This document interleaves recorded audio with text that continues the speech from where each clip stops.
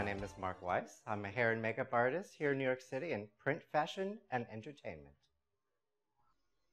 I've had a bunch of people ask me, and also myself, we have natural boar hair bristle brushes.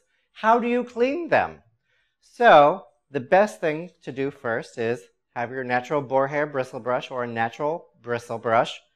The first thing you want to do for cleaning is to use a comb. I always like to use a big comb because they're a little bit more sturdy.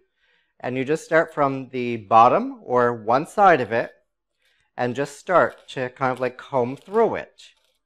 And what that's going to do is and you want to put it onto a slight angle so that the comb actually picks up the hairs, and just start combing through and go into the different directions because hair will be stuck into it in different ways, and you just want to make sure to get all of that out. There is another thing that you don't want to do, which is called brush delight, that will actually eat your brushes away. I had a couple people do that because I have some in my salon that gets the hair out of synthetic bristles, and yeah, that will eat your bristles away and you will have no more brush.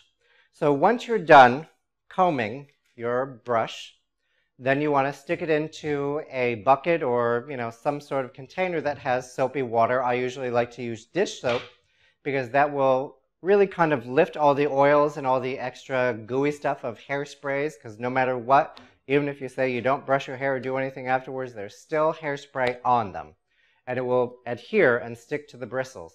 So you stick it and you soak it for maybe about 20-30 minutes, and while it's in there, just kind of like rough it around with your fingers like you're shampooing your hair, and then from there take it out, rinse it, and let it naturally dry.